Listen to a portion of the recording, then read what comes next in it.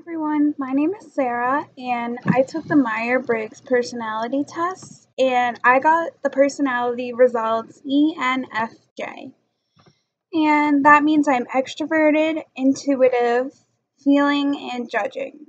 I wasn't sure how I felt about my results at first, so I kind of did some research about what the ENFJ personality entails, and I even took the test again to see if I'd get the same results. And the second time around, I really thought about how I was going to answer the questions and whether it was truly what I felt or not. And I actually ended up getting the same results. And I wanted to have a better understanding of what this personality type was and what are some of the traits from it. And it kind of caught my interest. And so I started watching YouTube videos about how people with this personality are. And I also was reading on the website and I was surprised to see that I feel like I do match up to it a lot.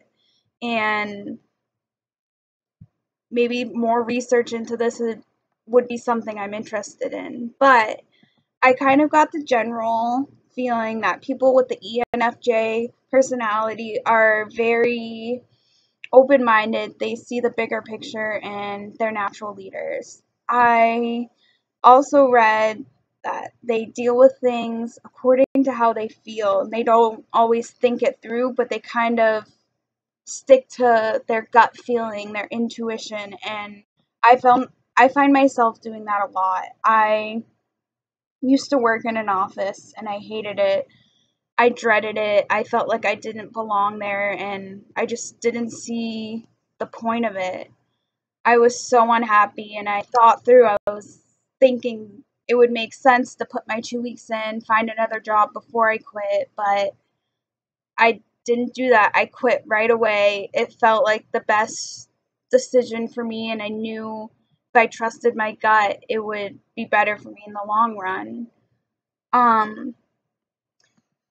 Another thing I learned about people with the ENFJ personality is they're really reliable and encouraging and they bring the best out in others. And some careers that match with this personality type is social work and being a restaurant manager.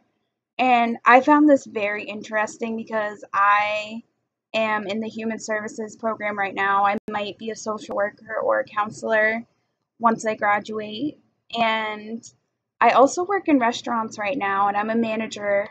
I love being a leader. I love keeping things organized and making sure everything runs smoothly. Everyone feels okay. And I just thought it was so interesting how I immediately related to those and it kind of made me more curious about what other criteria went into this personality.